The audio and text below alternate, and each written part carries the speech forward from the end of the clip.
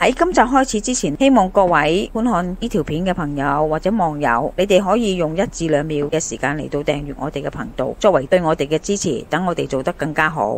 如果你行開蔬果店，各位你哋分唔分到呢兩個嘅分別呢？俾3秒時間你哋估下，1、2、3，開估啦！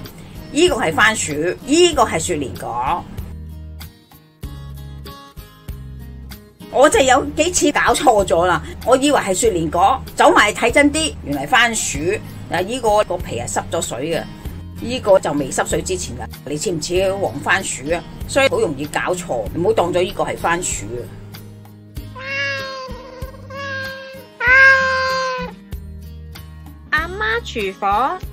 今日同大家分享嘅湯水就係雪蓮果煲雞加埋細絲骨紅棗。初出嗰時就叫做天山雪蓮果，哇！睇個名真係好矜貴咁樣喎。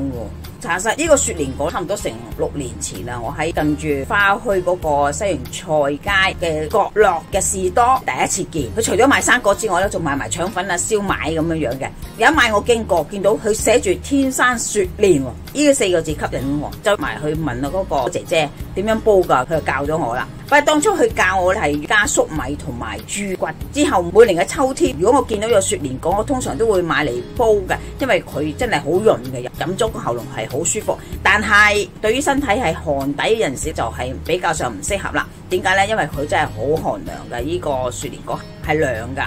每樣食物雖然話有好處，但係亦都有另一方面都有啲問題嘅。煲之前咧就清楚每樣蔬果嘅性質，然後再加上你配搭，唔係一間食咗之後有咩反效果，就冇人幫到你啦。雪蓮果因為切開咗好快會氧化變黑色，所以我哋稍後先處理佢。我哋而家先處理呢隻雞同埋骨頭先。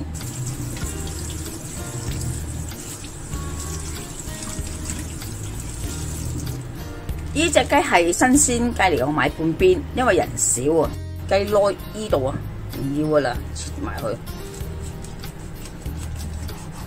嗱，呢個位置切咗佢，啲皮會留翻去嚟一齊煲啊，我唔會起皮噶啦，因為雪蓮果係涼啊，所以我放一嚿薑落去煲，加埋兩粒紅棗。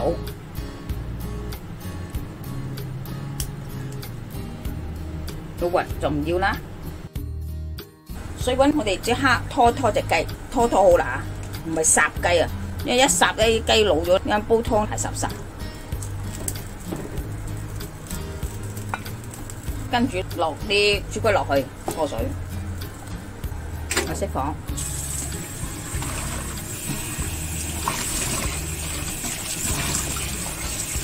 過咗水嘅雞咧，都沖一沖佢先。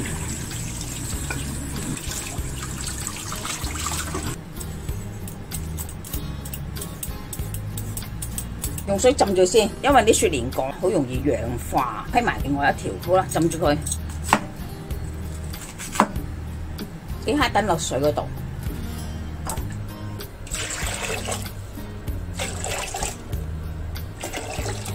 咁啊，水滾我哋落咗啲骨頭先，紅棗一齊落埋，煲一陣間先落雞。而家我哋放隻雞落去先。放埋嚿薑，加啲雪蓮果落去啦。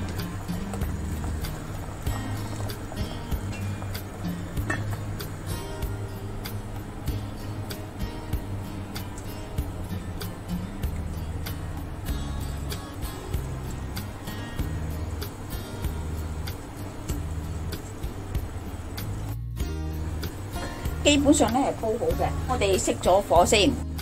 焗先，冇即刻劈出嚟住。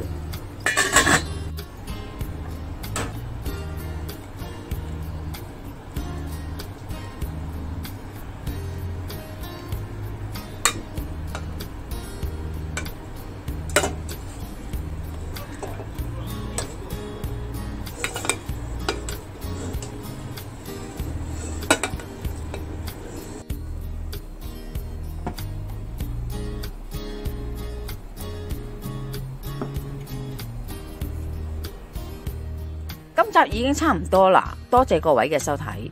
詳細食譜我哋會上傳喺 Facebook 嘅專頁裏邊。有興趣嘅話可以查閱。另外，如果喜歡我哋頻道嘅話呢，可以訂閱我哋嘅頻道，以作對我哋嘅支持。希望大家喜歡，我哋下集再見啦，拜拜。